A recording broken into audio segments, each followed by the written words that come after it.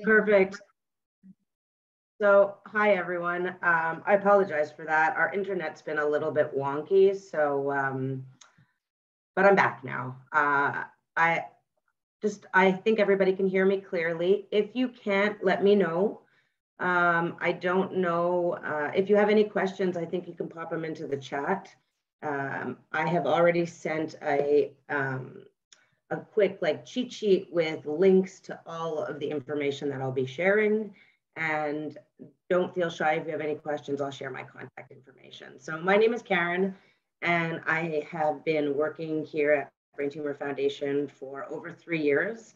I work with the pediatric programs predominantly, as well as I run all of the Facebook support groups as a facilitator, and I run pediatric webinars, as well as a few other social media things that I do. But for the most part, I focus on support and services, and I run the pediatric programs Canada-wide with the exception of Quebec, which is quite funny because I'm in Quebec. So I generally share PowerPoints, but I also really enjoy talking and not really having anything to read. So I'll share everything, and I don't know whether I was supposed to save your questions to the end, but if you have any questions, let me know and I'll be glad to answer them. So I'm going to share my screen. Share. So if I'm going to just start it. Oops. Can everybody see that? Yep. Okay, great. So I'm going to speak a little bit about the organization and how we started, but moving forward, I'm gonna, like I said, focus mostly on pediatric programs, just because I believe that that's really what you're most interested in. So this year we actually celebrated 40 years here at Brain Tumor Foundation. We are a Canada-wide organization with programs in almost all provinces. It is pretty amazing to believe that this started 40 years ago in the kitchen of the founder, which I'll tell you a little bit about. We're a team of about 20 people right now. Here's some of us, those who I was able to grab off of Facebook. So our goal basically is to be able to provide resources and support to every single person who has been touched by a brain tumor. So whether that is a patient or whether that's a caregiver, we provide resources to all. We also raise funds for grants and research. And the goal is that we work with other organizations as well in order to provide the best services. What's special about our organization is that we actually work with the community who have been diagnosed with malignant brain tumors as well as non-malignant, because oftentimes the non-malignant community doesn't seem to get the support they need from the cancer organizations.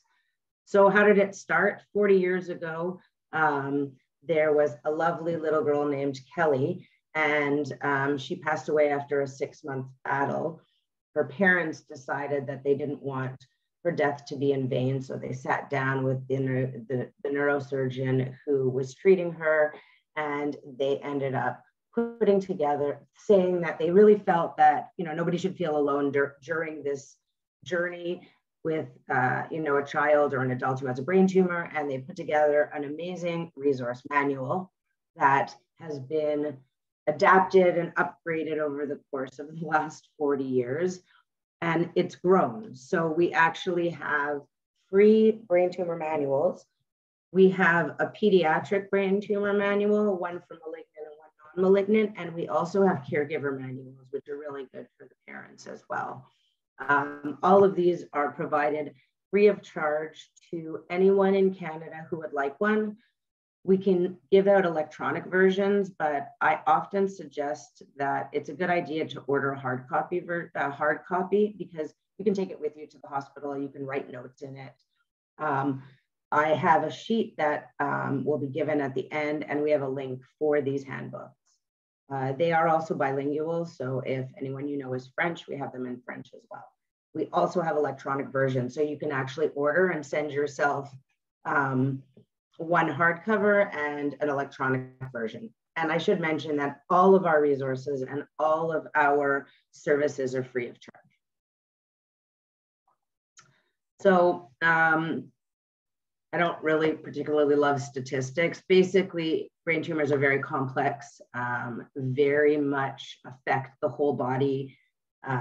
It's, you know, a multifaceted disease, and with so many brain tumors, 120 different types, it's difficult to be able to feel sometimes like you could connect with someone. And so we have, you know, a lot of resources where you can actually speak with others who are in similar situations. One of our missions is we actually created the Brain Tumor Registry because we want to learn more about different types of brain tumors and how there's ways that we can hopefully treat or cure. So we've started this, and we work with all the hospitals, and they share that information. So the programs and services, our most frequently used services are Facebook support groups, as well as our virtual support groups. So once a month, we provide virtual support groups for caregivers and virtual support group for patients. For children, obviously, the virtual support groups and the Facebook support groups are not for them, it is for the parents. But you can often meet with, you know, other people who are caregiving and going through other situations. So they're once a month, you have the link, all you need to do is sign up, you know, a day in advance if you want to, and it all connects you through Zoom. If you don't have a computer, or if you're not comfortable, you don't have something that you're comfortable being on video with, you can always dial in. So it's a really great support group. And because we have Eastern and Western times, you can kind of join, you know, you can join whichever one you think is most convenient. We also have Facebook support groups, and those are really good because there's always somebody up at some hour. So chances are somebody might comment to a question you post.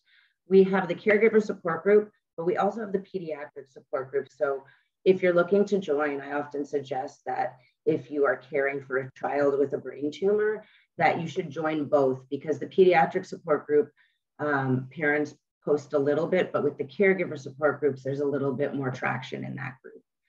We also just recently created a young adult support group. So that would be for young adults who were diagnosed with a brain tumor as a young adult. Obviously, if somebody was diagnosed as a child and they're still dealing with a brain tumor or any of the effects, they are more than welcome to join that young adult support group. But it is a little bit different because young adults who are diagnosed as young adults face different challenges than those who were diagnosed as a child and have grown up with, you know, already dealing with everything that goes along with a brain tumor. So it's a private support group. I run them. So all you would need to do is connect, and then you're added, and everything you post in there is private. So you don't have to worry about anybody seeing what you're saying if they're not in that group. So one of the programs I run is the Brainwave program, and those are pediatric fun programs for the children, but it also gives the parents a chance to connect. So while your kids are having a good time, the parents are able to talk as well and get to know each other. Unfortunately, with COVID, we have gone virtual because the concern is that we want to make sure that our families are 100% comfortable before we go back to in-person. So we pivoted, and we ended up providing virtual support programs that were fun for the kids. So over the last 2 years, we've had programs like a Build-A-Bear online, where we send all the little bears and the stuffing, and then they all log into Zoom, and I run the program, and they all build a bear. We had a magic show, which was really fabulous, where it was a virtual magic show, but magicians actually engaged the children through the screen. So that was really great. We've done virtual painting programs. I did Halloween bingo. So we do that about 3 times a year. Right now, our location is Ontario for pediatric programs, British Columbia, and Alberta. Because we're virtual now, we do have other families from other provinces that can join. As the need grows, if it does, then we will look to have other in-person programs in different provinces. As of now, though, as I mentioned, we are still virtual. I am actually just in the process right now of creating a survey to send out to our pediatric community to see how they feel about going back to in-person. Until then, we continue with virtual. We tried something different because we were told everybody is being a little zoomed out. And so we purchased movie passes, family movie passes of 4 to Cineplex Odeon, or I think so. I don't remember which one it is off the top of my head. I apologize. But and so we set family packs, and we asked our families, since we couldn't be with them, if they can take pictures and share them with us, so at least we feel connected. And again, it's something to do as a family. It takes them away from the day-to-day, the day-to-day issues that come up when you're living with a brain tumor. So the next program we are going to have, which is not a program, we actually do holiday baskets. You can always, again, there's one link, but you can sign up for Brainwave. Once you do that, then your name comes to me, and then I reach out to you when there's another program, so you won't miss out. We also have, on top of the brain tumor manuals, we have a book for younger children called A Friend in Hope. Again, it's free of charge. We have it virtual, but we also have it hard copy. And it's really good if you have younger children to kind of explain what's going on. So you're more than welcome to order that as well, free of charge.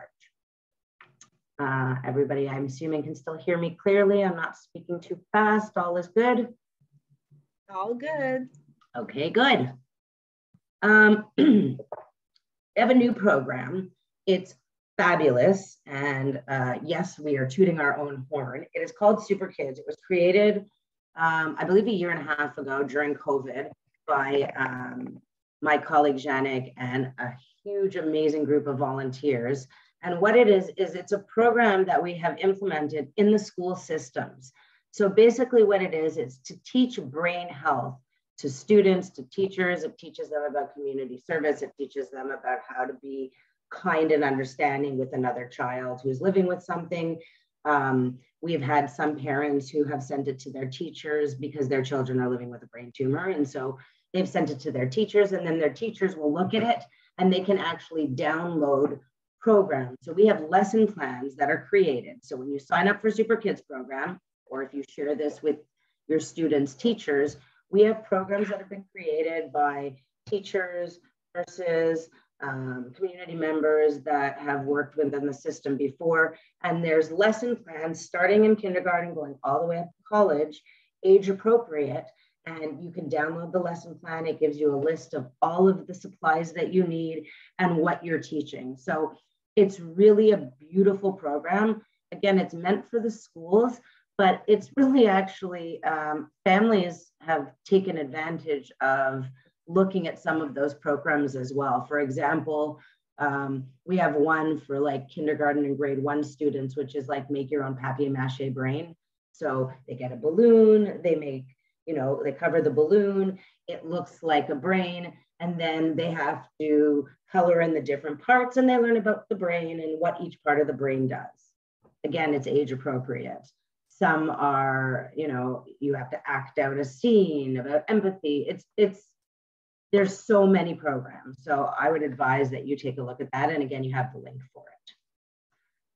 We also have a really wonderful project called the Sibling Support Project.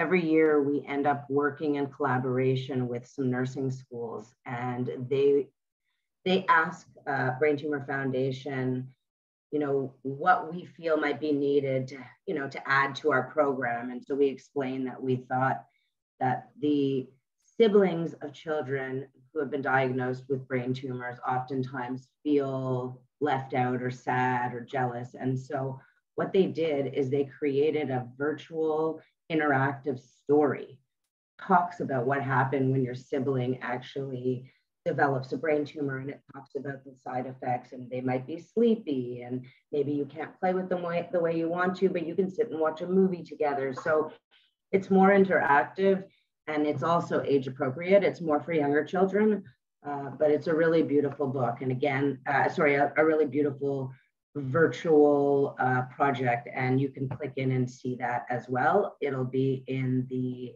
sheet that you get at the end. We also have webinars throughout the year. These are the next ones that are upcoming. I tend to try to do, if I can, 1 or 2 pediatric webinars a year. Not to say that our other webinars do not cater to, pediatrics or to caregivers, but I plan 1 a year at least that focuses specifically on pediatrics. We do have some amazing ones for caregivers as well. So I would suggest that you can check those out. I sent a link to our YouTube where we record and keep all of our webinars. And so we have, things like anticipatory grief. We have a webinar talking about, what CBD is and the benefits, because that's a big question that we have. We have personal stories of hope from patients and caregivers. So if you want, feel free to take a look around. What I did is I listed the next ones that are upcoming, and the one specifically that you might be interested in joining is the one in September. It's September 20th, and we have 2 wonderful social workers who work with Sick Kids Hospital in Toronto, and they're dealing with the mental health of children diagnosed with a brain tumor, but it's a 2-part. You don't have to join 2, but the first one is, I guess I could say next month as of tomorrow. The first one is in September, and then the next one is in December.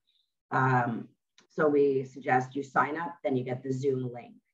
The other great thing about it is if for some reason you can't make the webinar, once you've signed up, you'll automatically receive a version of the recording, so you won't miss out.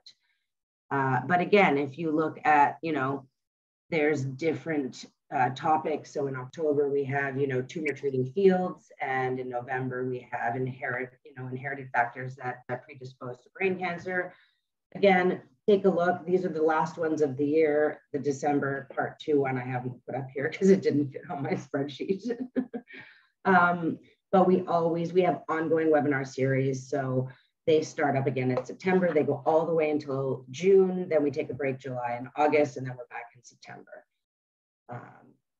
So yes, our website is really good for information sheets. We're constantly updating them. Things like, questions to ask the healthcare team, or what can your pharmacy do for you, or, how a caregiver can take care of themselves, because as I'm sure that many people know or have heard, that when you're a caregiver, the last person you take care of is yourself. And so it's really important that we have resources for caregivers as well, because, it's obviously important to put your own oxygen mask on first, as hard as that is.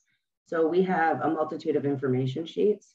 Sometimes our website can be a little bit overwhelming. So if it is, my contact information is at the end of this PowerPoint. You can always just send me an email instead of searching. I will gladly send you whatever it is you need. My pleasure. Funding and research, just quickly.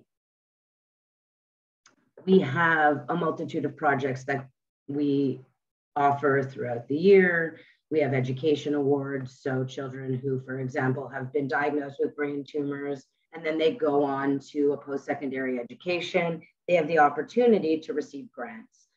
So we always have those posted up on our website. We have research grants that go to different medical institutions, research facilities. So that is part of our mandate, to make sure that we're able to provide research grants to whoever I guess is the best applicant. That's not my job, so I don't know how we do it, but we always have interesting opportunities. These are just some of them, just to give you an idea. They're a little bit, some of them have expired, and we have new ones, but again, we have, for fellowships and studentships and research grants. And it's just nice to know that a child who has been diagnosed with a brain tumor, if they are continuing their education, that we do have opportunities for them. And again, these are just some of the grants that we have provided. Some go to neurologists, some go to nurses, we really provide to all spectrums of this community. Again, these are just older statistics that you don't really need to read, that I just like to put up there, because we like to make sure that everybody sees where all of our grants are going. So we do have really good sponsors, and if you can see here, Power of Hope is matching our donations up to $100,000. So that's really fabulous. This is a new initiative this year, and we've been quite lucky during COVID to have a really good support system. On top of our virtual support groups, as well as our Facebook support groups, we just launched a new app. It is sort of an abridged version of our whole website, but it's at your hands and it's growing slowly, so you can connect with others as well. What's great about this is we've broken out this app into smaller sections. So whereas on Facebook, if you were diagnosed with a brain tumor, be it benign or non-benign, benign or malignant, everybody's together in the support groups. Here we've branched out, so we have like a non-malignant support group, and we have a malignant support group and a young adult support group. So we're just trying to make that a little bit easier for people to connect with who they want to connect with. So in a nutshell, that is our organization. You can find us on Facebook, Twitter, Instagram, YouTube, and LinkedIn. And I'm going to just stop sharing now, because as I continue talking, I'm going to open up my website page just to show you the Super Kids program. While I'm doing that, if anybody has any questions, did I speak too fast? Not fast enough? Oh, you were great, Karen. Thank you. So I'll just show you, because it's hard to sort of imagine what our program looks like in the virtual sibling support project. So if you give me one moment. So our website is, there's a lot in it, but you definitely can just navigate by the little search bar at the top. I'm going to share my screen again. Can everybody see Super Kids? Yep. Okay, so if you're looking for it, all you have to do is just go up to the search bar here. So if, for example, you're curious, you click into lesson plans. So we have, if you can see here, right, we have a multitude of ages, so kindergarten to grade 12. And if you want to take a look, so for example, this is the storybook. So say you wanted to order the storybook for your, your students or your child, it gives you an idea. So there's different programs here. This is A Friend in Hope. So it's about language memory reading. So here we have, creative writing, autobraingraphy, chain of empathy, discuss the difference between empathy and kindness. So it gives us, here's the papier-mâché brains that I was telling you about. So it gives you, if, for example, this is just our cheat sheet, but if you were to click into here, right, then it would open up your page of lesson plans. And through your lesson plans, you would be able to see exactly what you need and how you can teach that program. So that's the Super Kids program. And it really is, it's free educational programming. We have it also for fundraising to teach a child that they're never too young to give back. So that's our Super Kids program. And I just wanted to show you our sibling project, because it's really quite a beautiful project that was made by,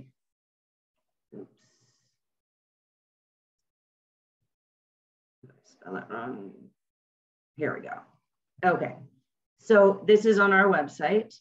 And basically what you do is you click into read Gabriel's story. So it says here, right, my sister and I. So you click the button to begin. This is Gabriel. He's 8 years old. He loves to ride his bicycle and draw cartoons and play with his sister. So then you scroll to continue. Now meet Alex. She's Gabriel's sister. They talk about what she loves. then it becomes a little bit more interactive, right? So he plays in the playground, they go swinging, he's not feeling good. One day he's not feeling good, he's not sure why. And then here it gives little side effects. Maybe she's not feeling, he has a bad headache, he wants to vomit. So it's really quite user friendly. And then they talk about it here. Do you want to talk about it? Is everything okay? It really speaks in a child's language. So they explain what a brain tumor is. And now it becomes a little bit more active. So the difference between Gabriel's brain and Alex's brain. So it shows in child's terms what a brain tumor looks like. Again, they talk about how maybe she's going to lose her hair and what can he do to help her feel better. So it's really just, you know, an interactive story about what she's feeling and what the brother can do. See, oh, he's scared. So you talk about fear or jealousy. So I just wanted to show you a little bit about what it looks like. It's really one of my favorite tools. I just really like how easy it is. Talks about her new, you know, I made a new friend today. Our older brother has a brain tumor like Alex. I can't wait to see her next time. It's just showing that, you know, the child isn't forgotten. So I just wanted to show you that. And again, it's all in our website. When you go over here, if you would like to sign up for the Brainwave program, you go to the main page, you go to care and support, and you go down to pediatric and family support. Once you go down here, this is where you can order some of the books. It gives you all of the links, but again, you'll get those. And then if you click into our new membership form, which we are working on, by the way, right now it's a bit lengthy because you have to print it. If you don't want to do that, call me up. I will take everything down for you. I'll enter you in our system and I will send you things. We are going to be making this virtual so you can type it in, but this is what you would want to fill out and send back to me. And that way you're on our list. And I will not spam you, I promise. The only things I send are upcoming programs, or sometimes I send out a questionnaire to see if there's any ideas the community has, because we're creating programs for you and your children. So that is our Brainwave program. And then here's our sibling support project. So that is, for most of you, where you would go. And the other link that would be really good is the Caregiver Corner. It's really great, and it has information. Here's our caregiver handbook that you can order, as well as, so we do have some caregiver events, but everything right now is virtual. But here is, so if you look here, it's, you know, your own caregiver rights, questions to ask your health team. We're just trying to make things easier for you.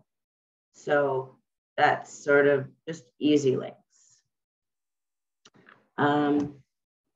And if you have any questions, I am absolutely available. I work every day. And so you can always either drop me an email, or you can give me a shout if you want to speak in person instead of, you know, going by email. And with anything else, part of my what I'm able to do as well, sometimes we have parents or caregivers who will call and say, you know, I'm trying to find a second opinion. Have you heard of any other hospital? So again, I can provide all of the resources, so you don't have to do all of that searching. Then all you have to do is make those calls. So my goal, again, is to be able to provide whatever I can to make whatever it is you're looking for easier to get. That's wonderful. Thank you, Karen. You're welcome. So many great resources down there. That's amazing. Yeah. And we're, you know, we're constantly growing and developing. I know that we have a podcast that we're starting to discuss now. You know, we are, you know, we're looking to grow with the times and constantly have current and new information in easy ways to make it accessible. Sounds great. Does anybody have any questions for Karen about their services? for families, for children, for caregivers? Not bad. Yeah, okay. You covered everything, right? Yeah. I think when you love what you do, it's easy to talk about it. You know, yeah. I've been working in the health field for quite some time. And so I think when you love what you do and you work with an organization that, you know, their goal is just to be able to make the lives easier of anyone touched, it's easy to share what we have. Definitely. And I really like your back to, you know, your school resources, which I'll be sharing next week. I always put out, or OPAC does, you know, a back to school resources page and stuff. And I'll definitely include those on there. I just figured I'll interrupt with my little kitty who's 10 weeks. Oh. He was crying. Oh. Yeah. I have a yeah, so you can absolutely share those. Yes, definitely. I'll share that. I love the Super Kids. You know, there's lesson plans on there for teachers to help understand, to help kids understand, you know, what maybe their classmates are going through and so on. And the sibling support is always so important, right? Because it really is. And again, you know, once we're able to go back in person, you know, it's so much easier to connect, and Ontario really is our largest community. I hope you don't mind that he's here. He's fresh. He's only with us a week. So, you know, once we go back to in person, it makes such a difference because we're actually able to connect. You know, it's like in-person connections, and that's the one thing that I'm hearing that we're all lacking. My kitty's adorable. Thank you. It's, you know, that's what we're lacking, that in-person touch. And hopefully we get back to it. And that's the goal, because we miss it. But until then, we really are looking to at least be able to. I'm sorry, am I boring you? We really want to be able to at least provide some fun for the children, even if they are at home. That's why sometimes things like sending things out in the mail and letting them do it on their own is just a nice change. And again, you know, if I send something out to a child, I'm sending out to their sibling as well, because they can do it together. So that's also something we do. We make sure that we include the siblings. If we have a paint night, I'll often ask, you know, do you want to include the siblings? So I'll even put that in my notes so that the next time we do something, I'll already know the child's age and, you know, they can participate as well. And I like that you have so many free, you know, everything's free, and that even the booklets, the resources, and it's, I think, more fun for a kid to get something in the mail and, you know, book a hard copy, they can write on it, scribble, rather than just reading it on a screen. That's oftentimes more fun. And it's so true. Like, you know, when we saw the kids all making their stuffed animals, you know, then we made sure we had little birth certificates. So, you know, I had them send me the names, and then we mailed the birth certificate. So it was like something else in the mail to look forward to. Yeah, exactly. Yeah. Any questions? Just giving one more chance for questions for Karen. All right. So your website is braintumour.ca.